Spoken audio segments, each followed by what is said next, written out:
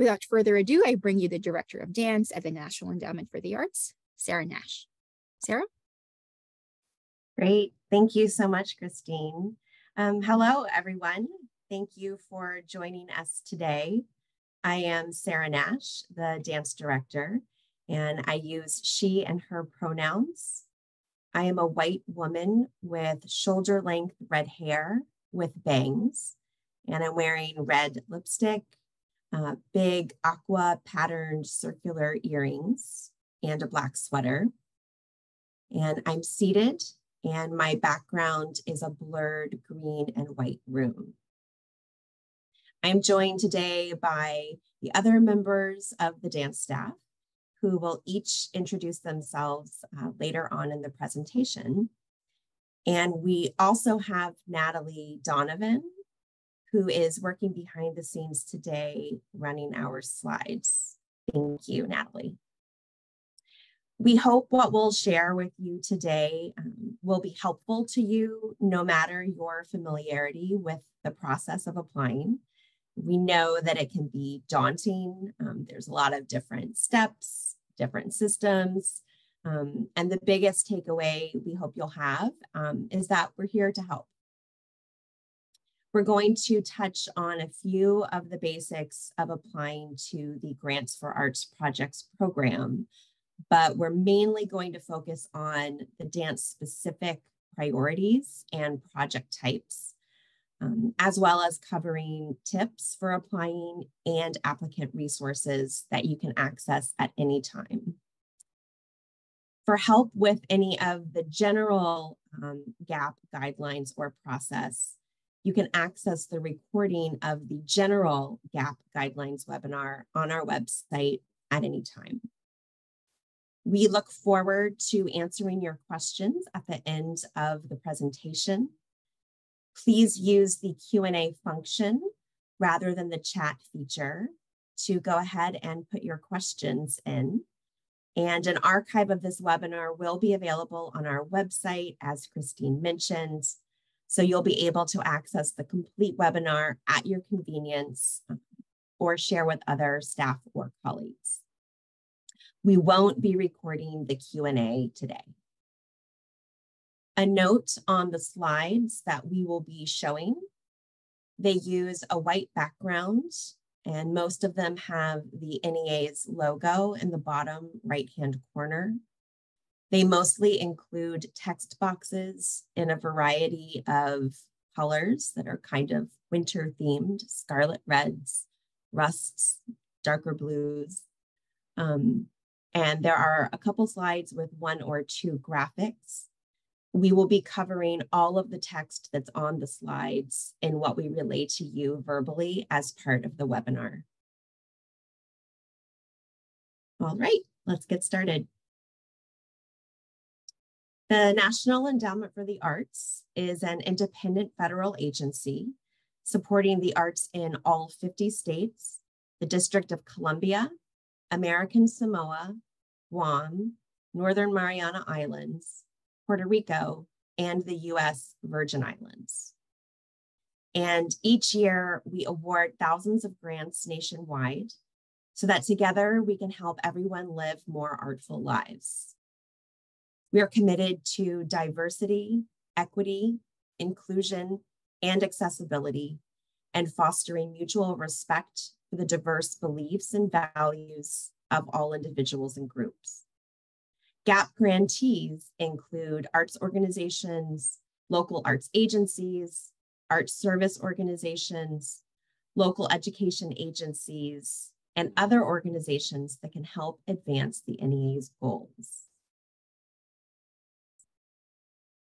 Before we talk about Grants for Arts Projects, or GAP, we want to make you aware of another grant opportunity at the NEA called Challenge America.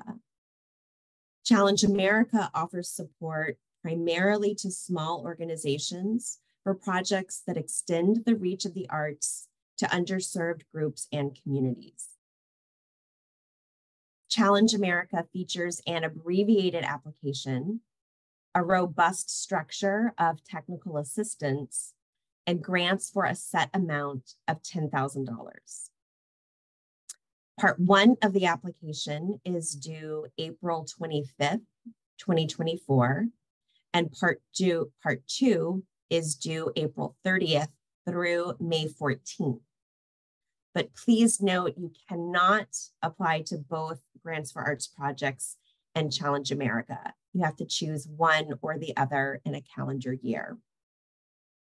Please be sure to check the eligibility requirements on the website for more information.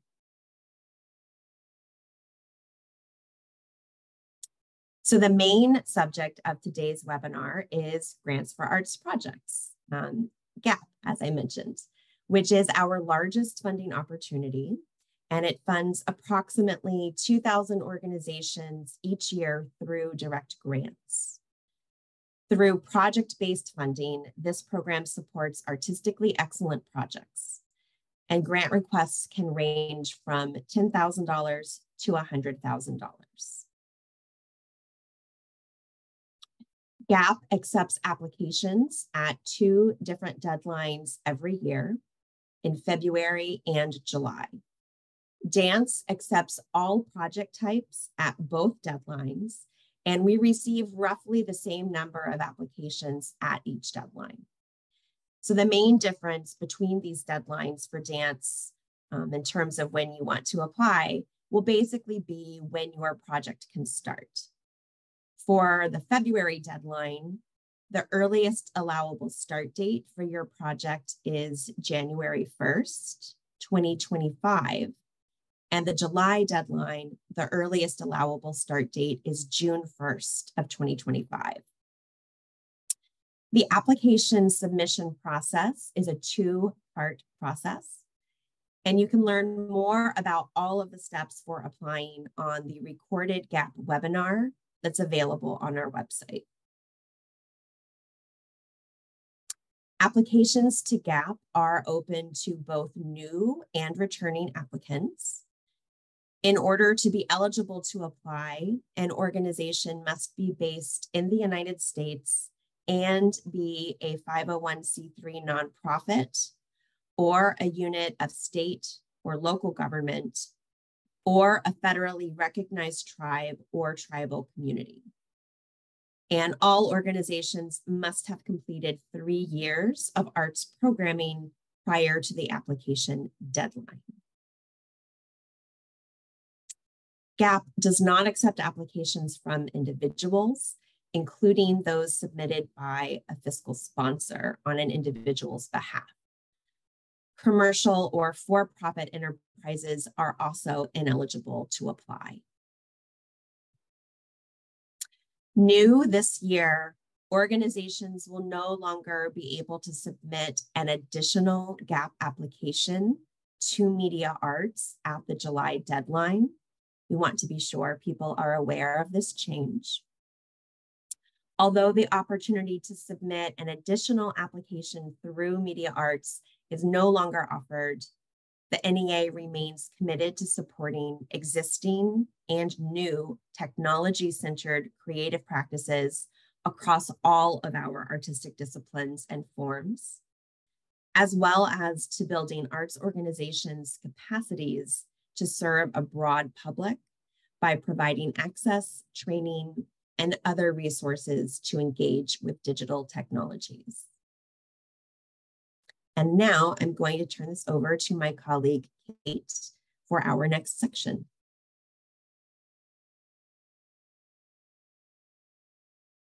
Thank you, Sarah. Hello, everybody. I am Kate Folsom. I use she, her pronouns, and I am a dance specialist here at the National Endowment for the Arts.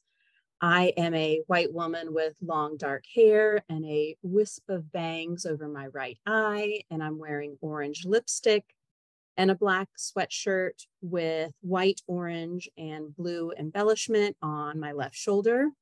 And I'm seated and I have a tri-fold screen behind me. I will quickly guide you as to where to find the dance application instructions on our website. From the Grants for Arts Projects page, you'll find the How to Apply button on the left on the left sidebar, which includes links to information and resources. You'll scroll down to part 1 and 2, instructions and application questions, where you will find links to detailed step-by-step instructions on how to complete both part 1 and part 2 of the application. Each discipline has their own instructional PDF. Some portions of the application differ by discipline, so be sure you are using the dance instructions when preparing your responses for a dance application. Applying to the NEA is a multi-step process, and we won't go into the details of that process on this webinar, as this was detailed in the general GAP webinar that is on our website. Now I'm going to talk about the review criteria. All applications are reviewed based on 2 congressionally mandated review criteria: artistic excellence and artistic merit. Be sure to review these definitions and do not assume that if you have applied in the past, that the definitions are exactly the same. We encourage you to keep these criteria in mind while you are preparing your application. Artistic excellence includes the quality of artists and other key individuals, creative process, works of art, organizations, arts education providers, artistic partners, and/or the services involved in the project, and their relevance to the audience or community the project aims to serve. Artistic merit includes the value and appropriateness of the project to the organization's mission, artistic field, artists, audience, community, and/or constituency. The ability to carry out the project based on such factors as the appropriateness of the budget, the clarity of the project's activities and resources involved, and the qualifications of the project's personnel and/or partnerships. This also includes clearly defined goals and/or proposed outcomes and the appropriate plan to determine if those goals or outcomes are met. This includes, if relevant, measures to assess student and/or teacher learning in arts education. And it includes evidence of direct compensation to artists, arts collectives, and arts workers. If applicable to your project type, artistic merit can also include engagement with individuals whose opportunities to experience the arts are limited by geography, race or ethnicity, economics, or disability, as well as the ability to strengthen the arts sector through knowledge sharing and resources. NEA grants are federal and come with compliance requirements to ensure that everything we fund adheres to federal regulations. So when preparing your application, you're going to want to keep the following in mind. All projects must be both programmatically and physically accessible to individuals with disabilities in accordance with federal law, including the Americans with Disabilities Act and Section 504 of the Rehabilitation Act. And while your applications may focus on a particular group or demographic, they may not be exclusionary under federal civil rights laws and policies prohibiting discrimination. So this extends to your artist selection processes, to audience engagement, as well as hiring practices. And projects that take place inside of or near a historic site or outdoors may be subject to additional review to ensure that they are in compliance with both the National Historic Preservation Act and the National Environmental Protection Act. And you can find links to pre-recorded webinars about each of these topics on the applicant resources page. There are restrictions on what we are able to fund as well. Some examples of activities or project costs that we do not fund include general operating, Support. So projects should be for a specific set of activities. Support for a full season of programming. The creation of new organizations. Social activities such as receptions or parties, galas, community dinners, picnics, and potlucks. Awards to honor or recognize achievement. And lobbying, and that includes activities that are intended to influence the outcome of elections or influence government officials regarding pending legislation. And that's either directly or through specific lobbying appeals to the public. This is only a partial list, and a full list can be found on our website under the unallowable activities and costs page. And now I will turn it over to my colleague, Juliana.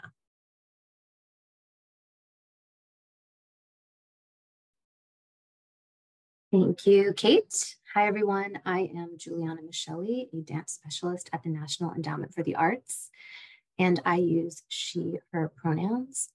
I am a white woman with long brown hair, wearing a black shirt and brown sweater.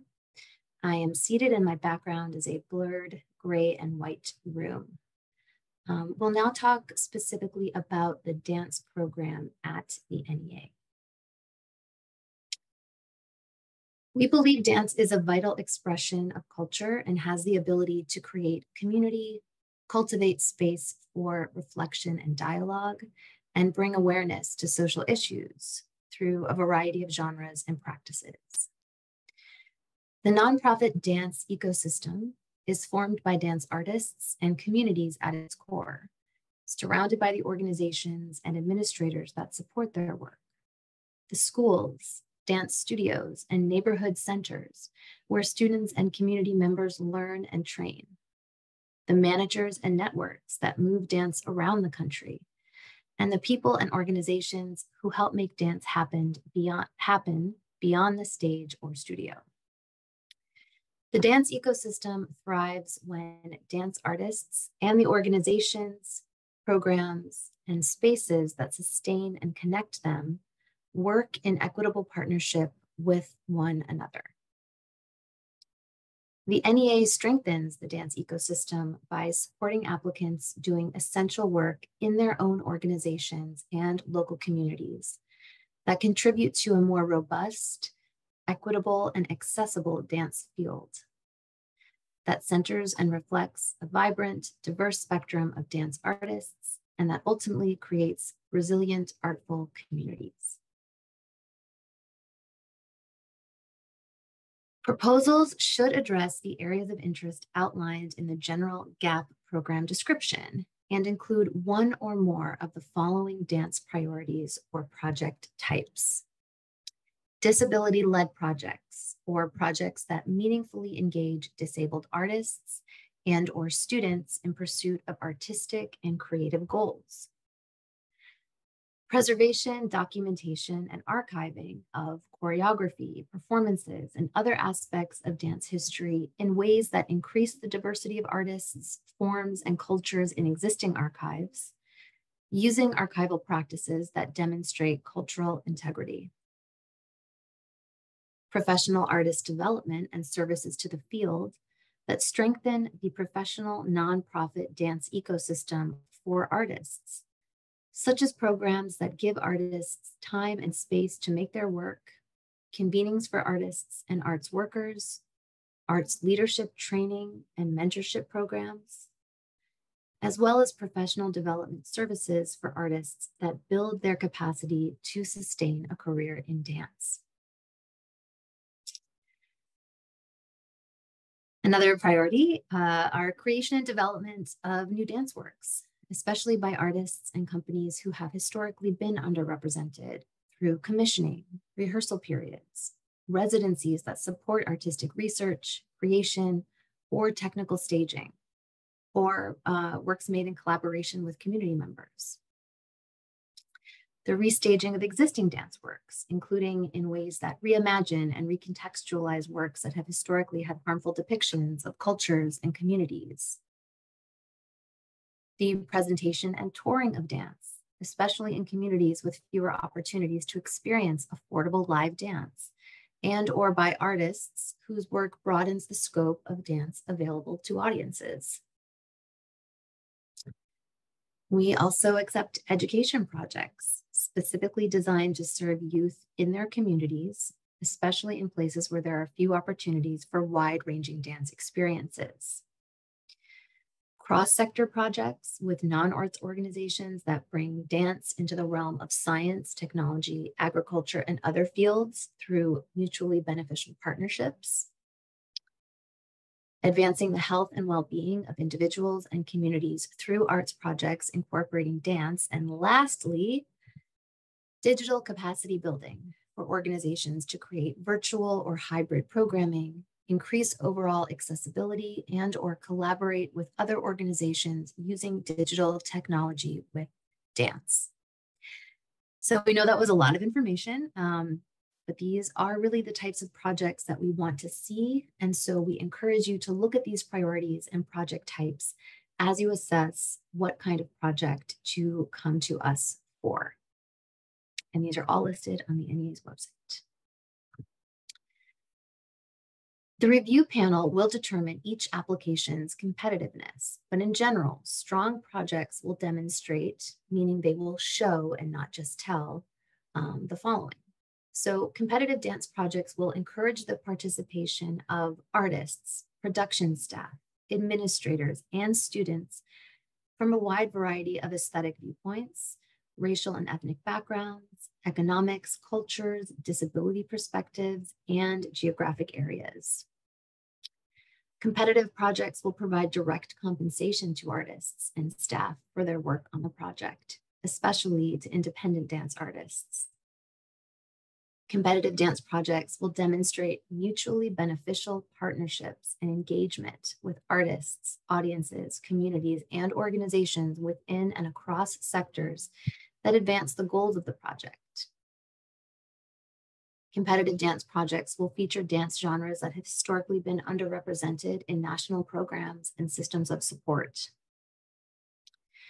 And for projects that involve the presentation of artists, a competitive application will clearly describe the selection process as well as the criteria used, including how you will ensure artists and audiences come from a wide range of backgrounds and reflect the audiences you aim to serve. And now I'll turn it back over to Kate.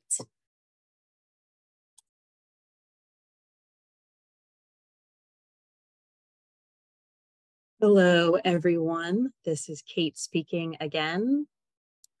All of the application questions and character limits can be found in the FY25 dance application instructions, so you can start preparing your responses now. And I just want to make a point of a couple of questions that some of applicants don't always fully answer, and we just want to give extra highlight to. First is the project description. I think we need to go back a slide. Here we are. The project description. Here you will describe the project activities that will take place during the period of performance. So this is where you tell the story of your project. Start with the basics: who, what, when, where, and why. You can provide information on who are the artists involved, how are they involved, and how are they selected. What is the creative process? What works of art are part of the project or are being considered? Where are the activities taking place? What public or community engagement activities are you planning? Why this project? Why now? We encourage you to use plain language to tell us what you are doing and the activities that are a part of this project.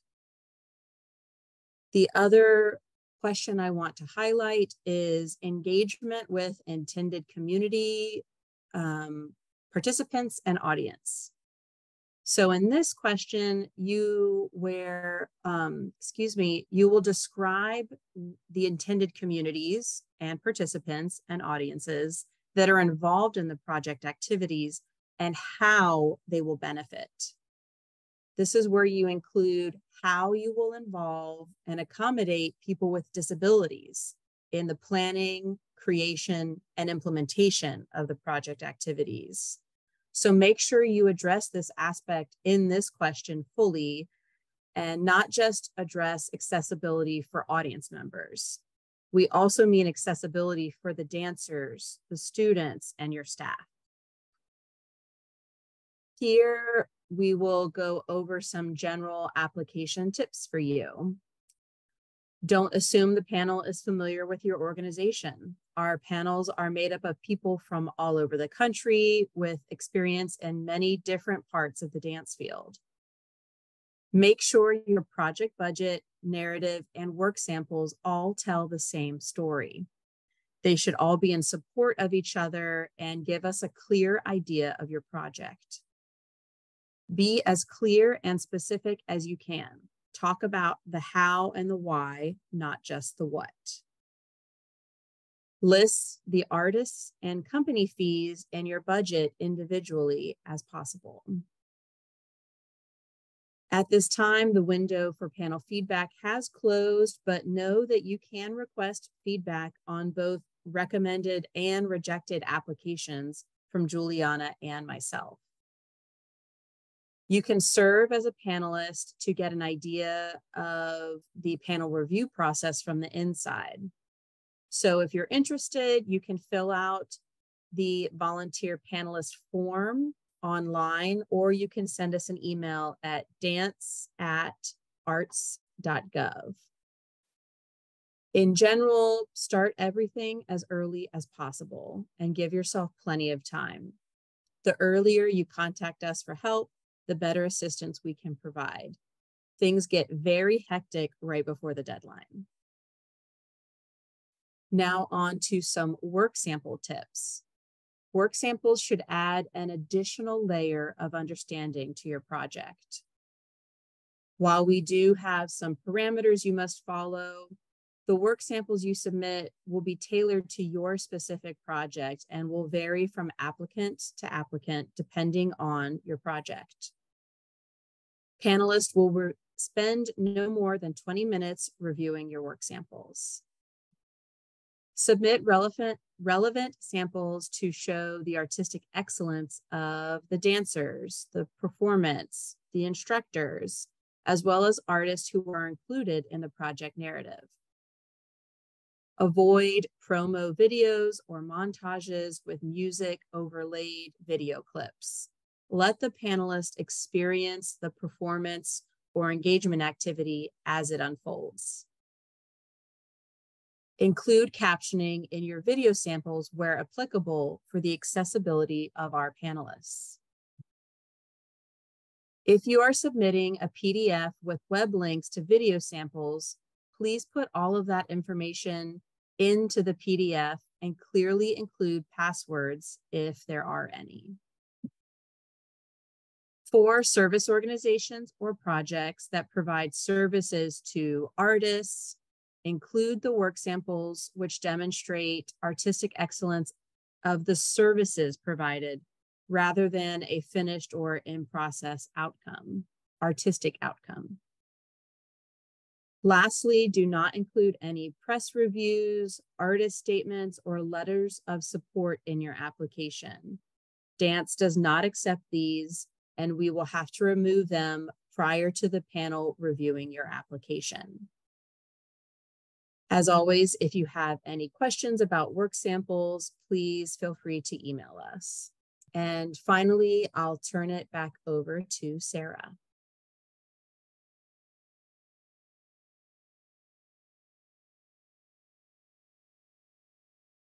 Thank you, Kate. This is Sarah speaking again. On the website, we have a section of FAQs and applicant resources, both of which have lots of useful information. And you can access all of our recent grants through the grant search tool on our website at www.arts.gov. This might be helpful to see what kinds of projects and organizations have received support in the past. Some of the resources that you'll find on the applicant resources page include an application checklist for those of you who like lists that outlines each part of the application. There is an online tutorial demonstrating in detail how to use the grant application form, or the GAF, in the applicant portal. There's a guide for first-time applicants. And there are recorded webinars covering accessibility, civil rights, and National Historic Preservation Act compliance. And lastly, there are also links to discipline-specific webinars like this one and office hours. And another applicant resource, us. So our contact information is on this slide and available on our website.